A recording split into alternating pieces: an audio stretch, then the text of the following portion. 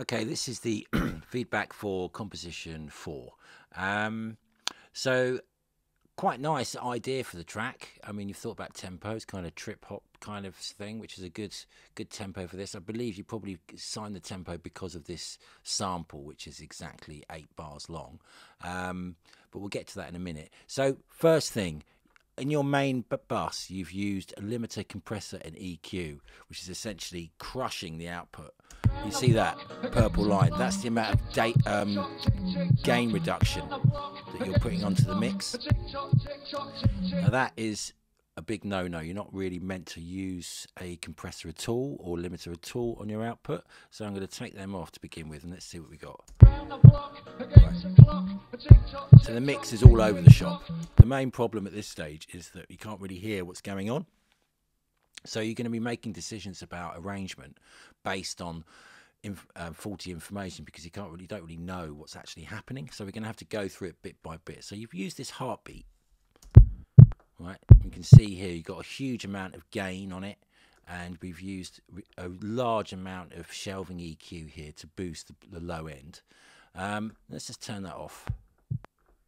Let's turn the click off. Right, so what you could do with this is, first of all, you could normalize it. So if you double click into it like that and go to File, we can normalize the actual level of it to make it as loud as we can. There we go, it's a bit louder. That's nice. You'd want to compress it as well, so let's compress it a bit, which controls the dynamic range.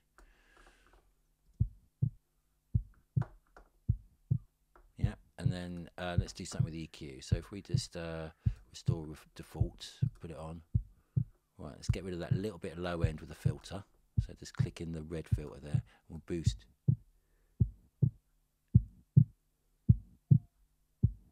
Something like that.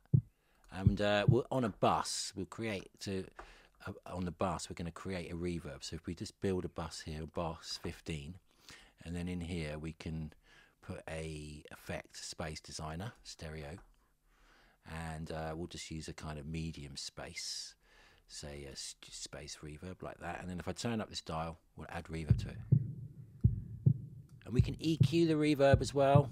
So take out a little bit of that low end, make it a bit toppier, so we get the top end in it, and now we can actually hear it.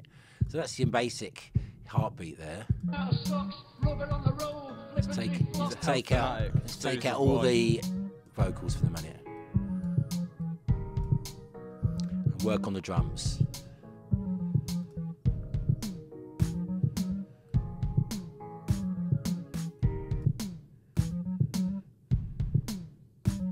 Right. Let's listen to that kick drum. Okay, that's quite ambient, that drum kit. We can turn it up a bit. See the snare. Okay, so that's quite strange. That's got a hi-hat in it as well. So we really want to separate that out. What we can do to do that is we duplicate the track, Command D on the keyboard, and then we highlight everything, move it down. On this one, if we just double click, right, we've got kick drum on these ones. So if we just, on this top one, we'll just delete all of that, and then on this one we'll delete all of that. We've now separated out the sound, so that's going to make your life a little bit easier there. So we can just listen to this one.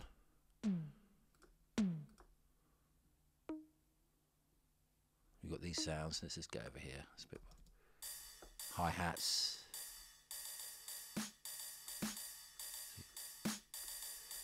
Use a pan a bit. So you'd want to do a bit more with this. Maybe compress it. Use that reverb I made on bus 15.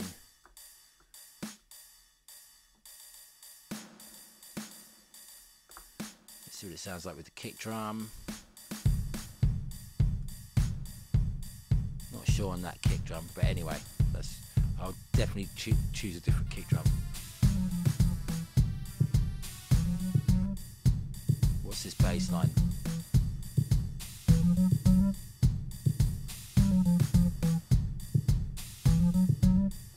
bad, but I'd say it needed to be an octave down. So we can just, if I just change that an octave down. Well, that hasn't worked. Not that one. Highlight the part, the region. Yeah, and then down 12. See what that compressor's doing. Compress a bit more. Here we go. So that sounds a bit better.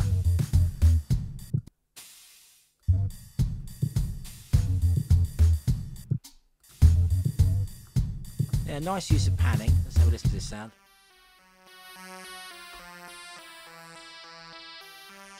Right, so there's bits of information at the bottom here we can get rid of. So again, use the filter, get rid of all that stuff. Increase the top. That's not bad. So that's got its own space now in the mix.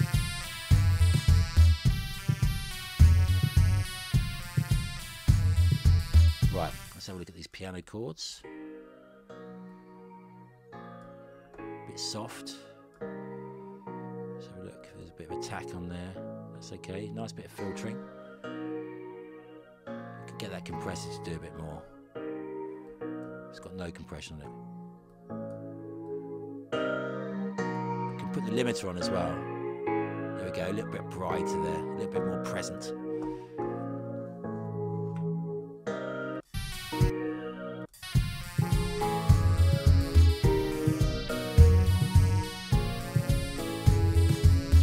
So you need more variation. You need to use little stop-ups to make interest. So we can go. So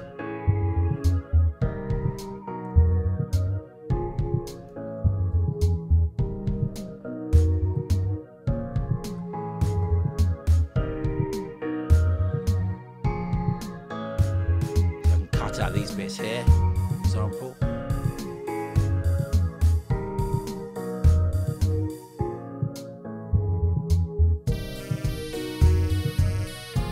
Little stop up, and then maybe on one of these you can get a hi-hat or a crash in there, so you might have something in the, or we can just use from the Apple loops. You can go over here and just type in crash, and somewhere crash cymbal, here we go, and just drag that in somewhere so that starts there, and that will just help.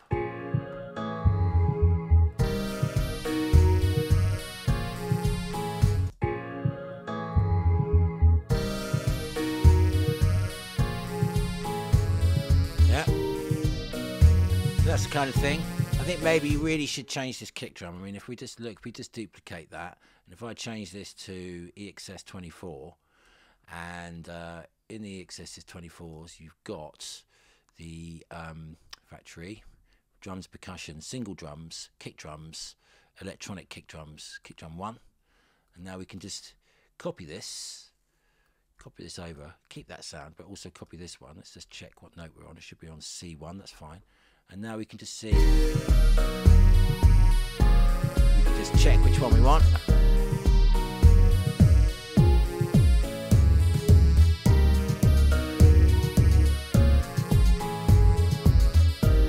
Just add a little bit more punch. That's good. I mean, that's a really good way of developing an arrangement, is by layering sounds. So you might not have it at the beginning here. You could just say, well, we're not going to have it until there, so we've got a nice ambient, ambient stuff, and then you can do the same with the snare. You know, you could copy this, and then have another snare sound here. It's just actually, let's just, if I just duplicate that one and call that snare, and then change this to individual snares, electronic snares, let's say D1, and then just copy that snare bank, which is this one, up to there. I can get rid of this one. Let's see what that says.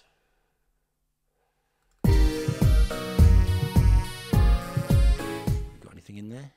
There's nothing in there. Typical Just when you think you're safe and you've made a mistake, never mind. We'll make a snare pattern up here. Create a note. There we go. Make sure it's loud. Use the velocity tool. There we go. And that's going to be on the 1, on the 2, and the 4, like so. And we'll just loop that. So like that. Here we go.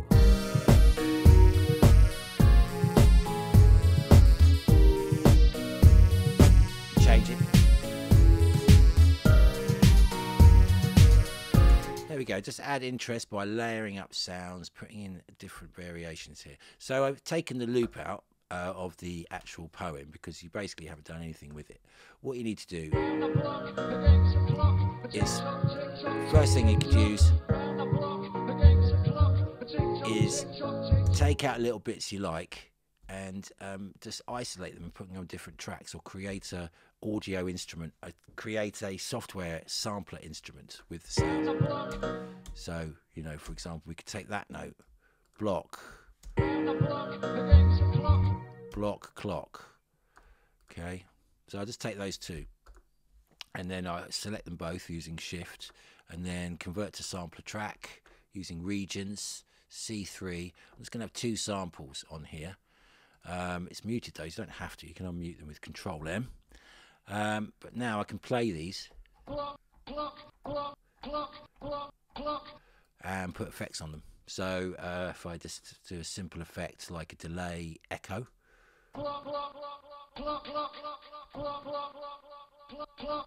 So yeah.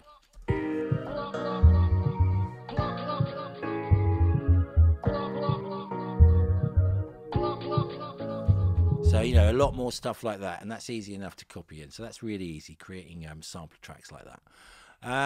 What else can we say about this track? Yeah,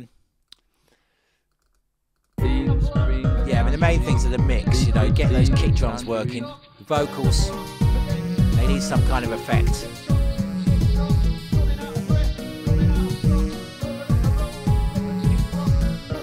So you've done arpeggiated synth here. Let's see some variation in it. You know, so this alchemy here is really easy to automate. Can be a bit scary, that, just go on that one, or you can use this, you can use the smart controls. If we go to the arpeggiated synth and highlight that, we should have smart control. Oh, there we go, there's the smart control. So what I can do is I can automate this, go into touch, and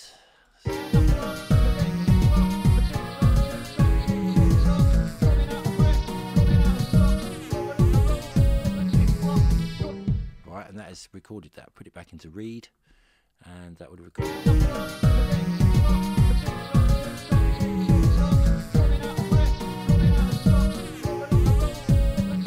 I mean, they want to see real-time changes. I mean, that's kind of high-end stuff, and they want to hear a decent mix, and they need to hear variation. See, they can only mark you once on this line because they've heard it once. You need to do something else with it in order for them to access those higher marks.